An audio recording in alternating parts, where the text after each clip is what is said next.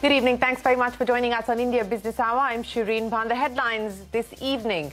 Weak global markets roil the sentiment on Dalal Street. The Sensex declines over 600 points. Nifty loses over 200 points. The rupee weakens by more than 50 paise, moving closer to the 82 mark against the dollar. After a public backlash and market turbulence, the British government withdraws a proposed tax cut for the super-rich. New Prime Minister Liz Truss makes a U-turn on the back of consistent opposition. Credit Suisse shares plunged due to capital concerns even after the CEO's assurance over its balance sheet strength. The bank is reportedly in talks with investors and is also considering asset sales to shore up capital. Credit Suisse shares are down 60% since the start of the year. Prosus, the parent company of fintech major PayU, scraps the proposed acquisition of BillDesk for $4.7 billion, saying certain conditions were not fulfilled before the September 30th deadline. The deal would have been the second largest in India's internet economy and would have created the country's largest online payment entity.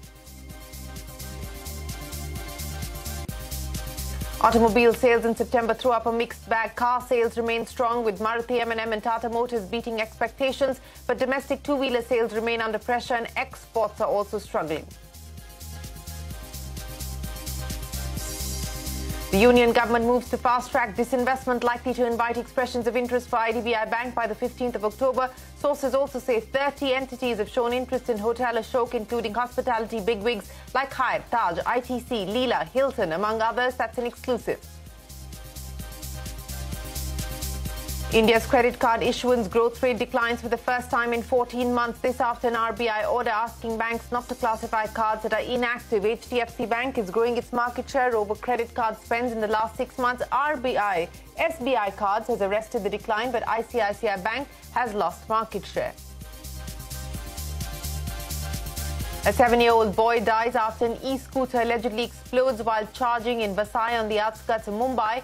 Police say the battery was removed from the scooter for overnight charging, resulting in overheating and a short circuit which led to an explosion. Ukraine's President Zelensky says his troops are making more gains in Russian-occupied Kherson. Ukraine is also in full control of Lyman, a key logistics hub in the eastern region, after Russian troops retreated. Reality TV star and celebrity influencer Kim Kardashian agrees to pay $1.2 million to the U.S. securities regulator. She was charged for promoting Ethereum Max on her Instagram page. The Indian Air Force inducts the first made-in-India light combat helicopter, Prachand. The chopper was designed and developed by Hindustan Aeronautics. Well, let's start with the market action for the day. Weak global sentiment playing spoilsport as the stock markets came under pressure. So we saw the Sensex down over 600 points and the Nifty lost over 200 points.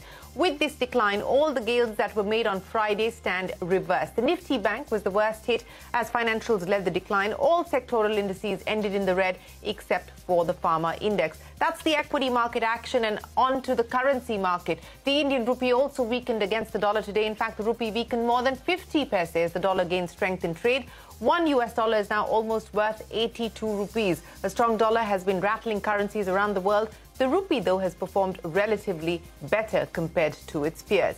And here's another reason why the Dalal Street may have come under pressure. Crude oil prices are rising once again. Both Brent and NYMEX are up over 4% as OPEC nations consider yet another cut to production. On Wednesday, OPEC will mull cutting output by 1 million barrels per day, and this is driving oil prices higher across the world. So this is going to be something to watch out for. But the big international story, just 24 hours ago, British Prime Minister Liz Truss said, and I quote, she's absolutely committed to the proposed tax cut. But today, a U-turn. The British government has reversed its decision to cut the topmost tax rate from 45% to 40%, and the move comes after widespread backlash and market turmoil. In fact, the International Monetary Fund had warned that the tax cuts will increase inequality.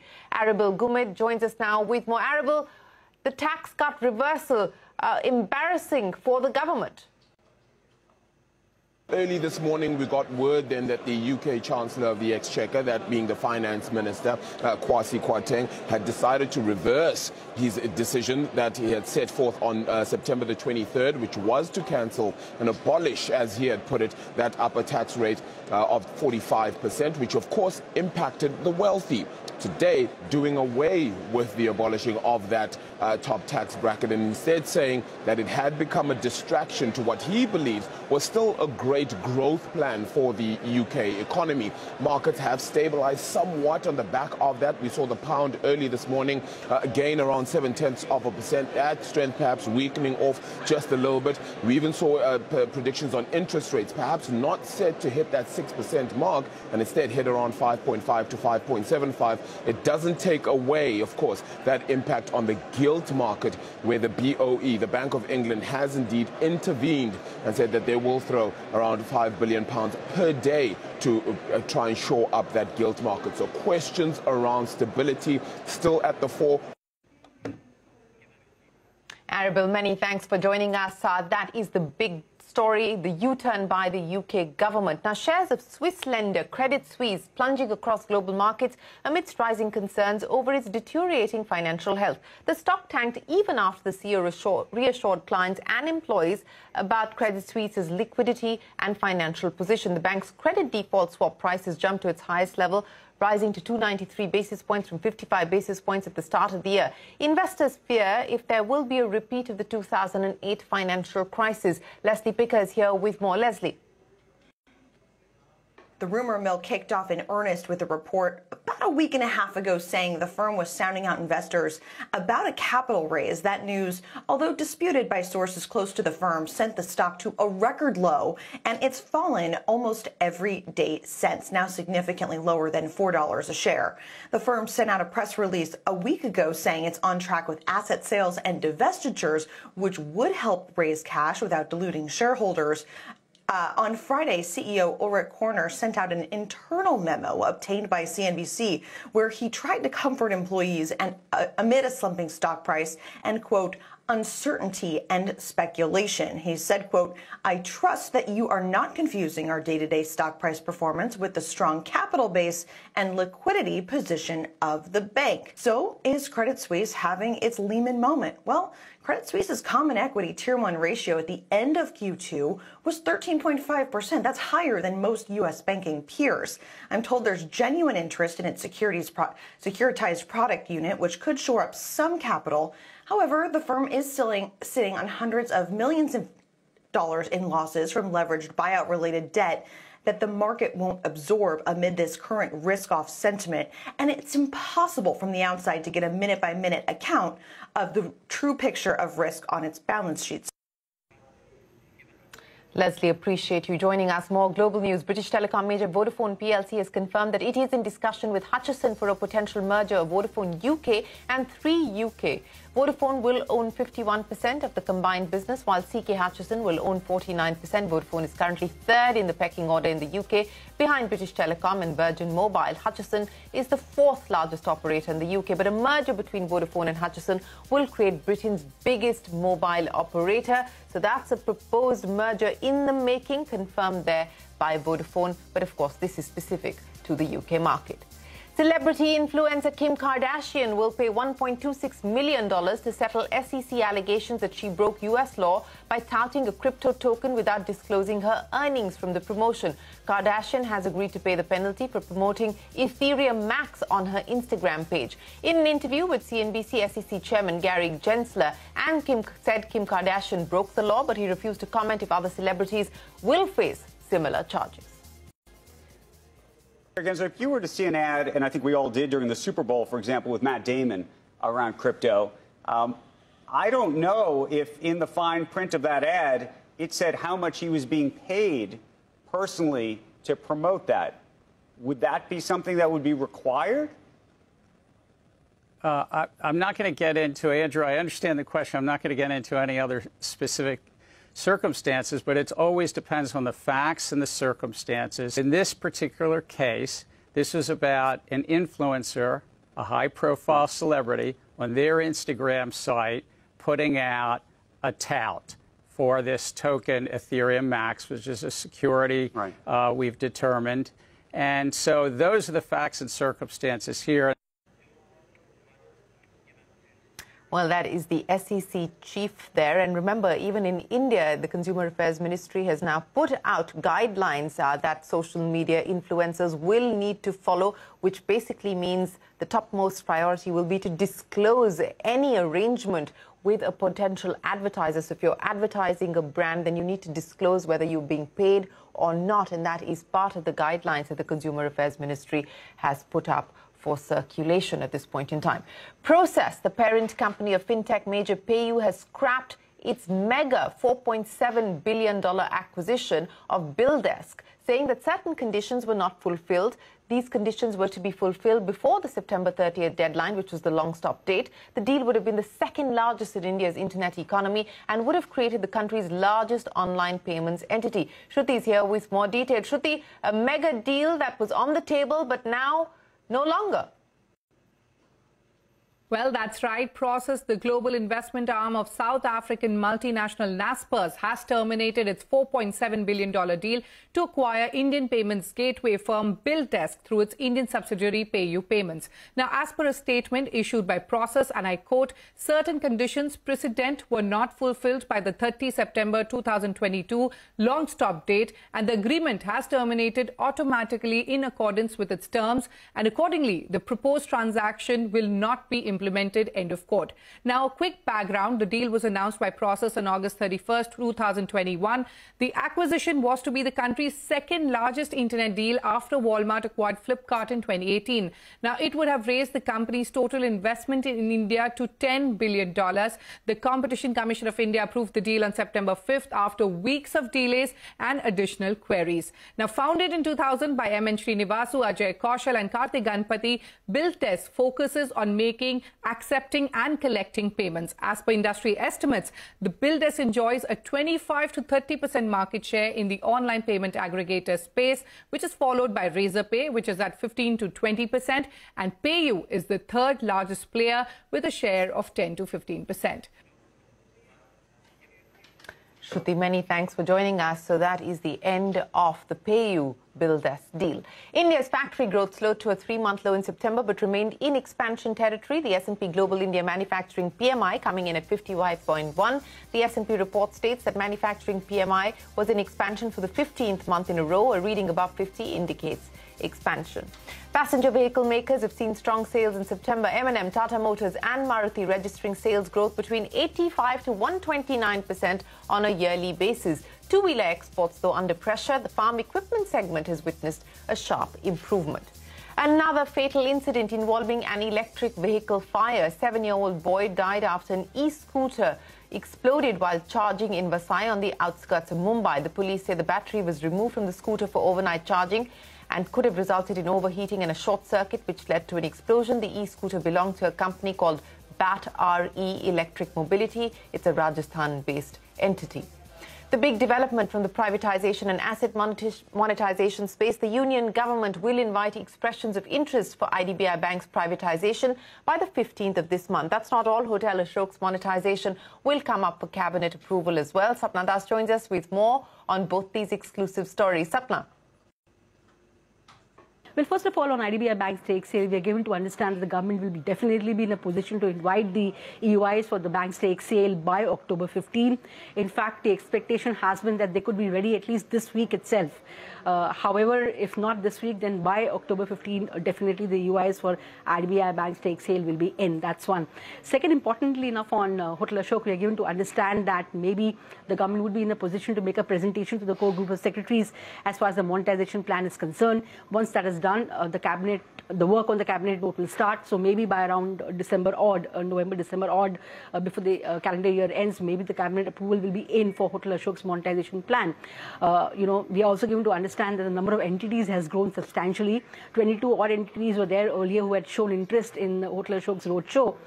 We are given to understand the number now stands at 30 odd plus, and it includes big players like ITC and HAT, apart from the names which are already doing the rounds. But significantly enough, we are also given to understand that the timelines for completion of Hotel Ashok's monetization are pretty, tight, in the sense that they will not be. This monetization plan is not really going to take off in a big way till India's G20 presidency is over, because at that point in time, India is going to require all of its iconic hotels to be ready and available for foreign dignitaries. So keeping all of this in mind, it just could be possible that the actual handover of the hotelier show could start after the G20 presidency is over sometime next year. This is what we are given to understand. But in the meanwhile, the government is going to keep its entire plan ready in terms of not just the CGD presentation, but also in terms of the cabinet approval and what shape and form this is going to take place. Sapna, many thanks for joining us. Kirit Parekh, the head of the government-appointed panel tasked with reviewing the pricing formula for domestic natural gas, told CNBC-TV18 exclusively that India may have to cut down on gas consumption if LNG prices see a sharp spike. He said the price of gas for fertilizer companies will be prioritized for allocation. Government hiked the prices of natural gas by 40% to a record high on Friday. Many import of LNG taking place in the country is based on a long-term contract. And the average price of imports in India is substantially below what the spot prices in international market is. And obviously, if the international market prices go up, then we have to decrease the consumption of this, reduce the consumption, because you cannot expect the government, that is people, the general public, bear the cost of this price for few who use this gas.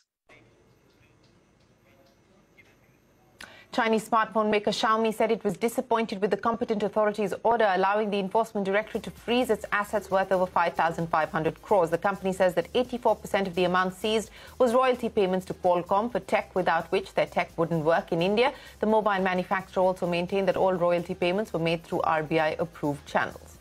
Here's another exclusive. The Customs Department is looking into tax evasion by some Indian companies for allegedly importing goods from China and not paying the applicable tax by allegedly misusing the FTA route. Sources say the Customs Department found these companies importing goods from China and gaming rules of origin norms, misusing the FTA route by importing via Southeast Asian countries. Credit card issuance has declined month on month for the first time in 14 months, and this is largely attributed to RBI's new guidelines directing issuers to deactivate the cards that have remained inactive for a year. HDFC Bank continues to be the leader with the highest market share in spends over the last few months, followed by Axis Bank. Amongst large players, ICICI Bank, SBI Cards and IndusInd Bank have seen a decline in spends in market share. Time now for us to bring you a CNBC-TV18 special report. Horrors of invasion loom large over the Ukrainian town of Kharkiv. Our colleague Sanjay Suri visited the Kharkiv War Memorial, built in remembrance of those who laid down their lives to defend the city.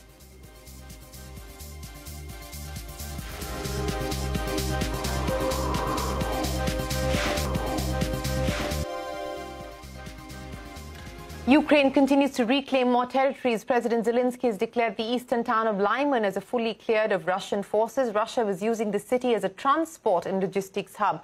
The recapture of this town is a major blow for Russian President Putin following his annexation of the key Ukrainian regions.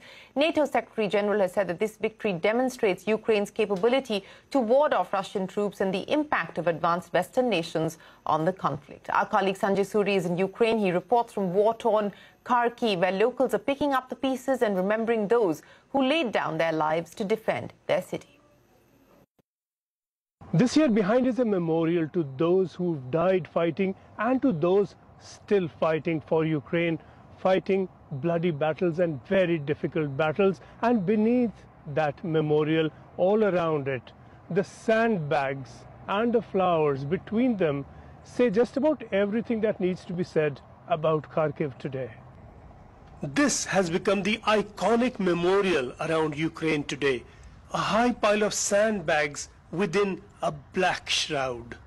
It is a picture of soldiers fighting and dying. It is the emblem of Ukraine itself.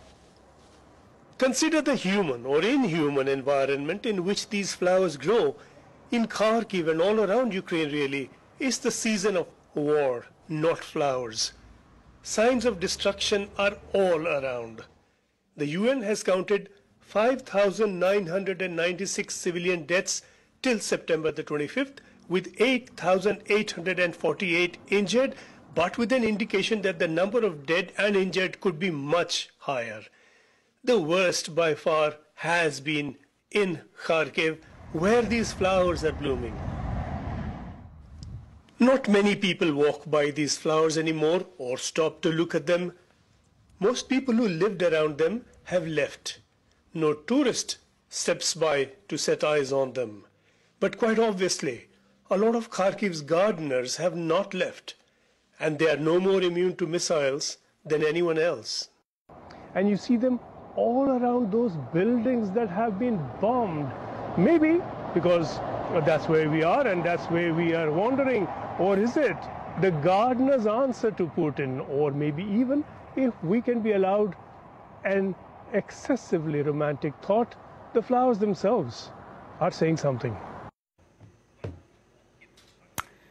Our colleague Sanjay Suri from Kharkiv. The Indian Air Force has inducted the first made-in-India combat helicopter into its fleet. The new chopper was designed and developed by Hindustan Aeronautics and has been named Prachand.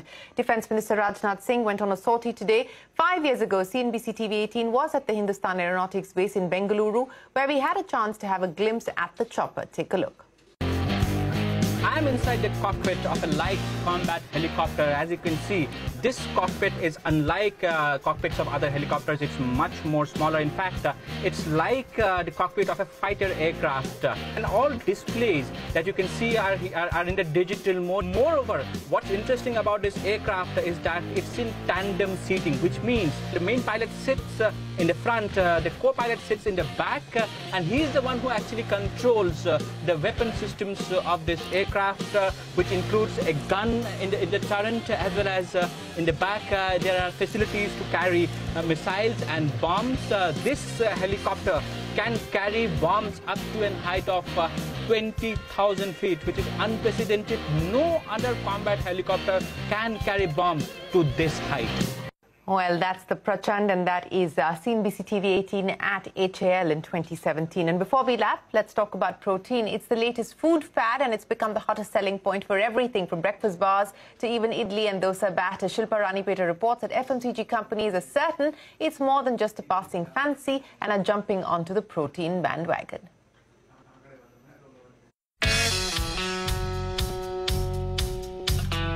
First, fitness was all about sugar-free. Then it was fat-free and oil-free.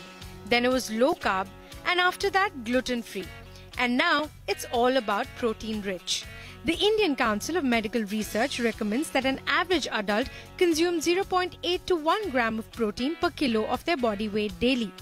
And in the aftermath of the COVID-19 pandemic, health-conscious Indians are increasingly looking to include protein in their diet. Literally, I would say protein category would have grown literally 2.5 to 3x on our platform in last 2 to 3, pre-COVID versus now overall.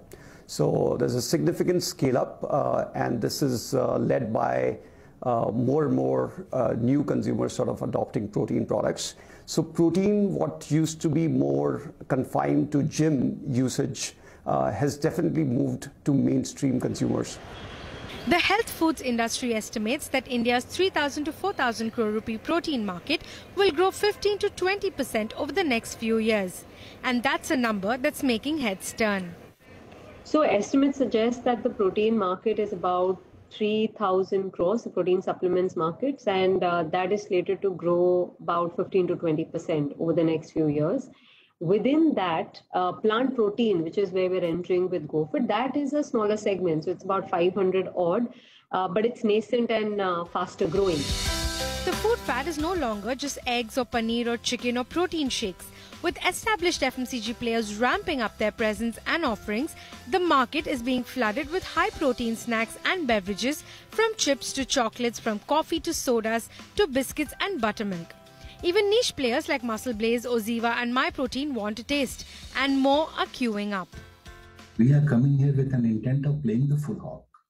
So today we have two brands. We have Saffola at one end, which through meal maker Soya Chunk is talking to the mass of India, is available in the basic format in which it gets consumed in the center of the plate, and is actually made available to you next door at a price point of ₹10. For people who are discerning, who are health conscious, they are looking for products which can add different nutrition in different formats. We have created this brand called Fitify. But getting the pricing right is just one challenge. A big hurdle, the industry says, that there is still some discomfort in taking proactive nutrition. The other is that there is a lot of misinformation around consuming protein supplements. But the pricing, companies say, will not be a problem as the movement picks up steam. And with innovation and consumer education, healthy profits are on the cards. In Mumbai, Shilpa Rani Peta. And that's it on this edition of India Business Hour. Thanks very much for watching. Stay tuned. The news continues on CNBC-TV18.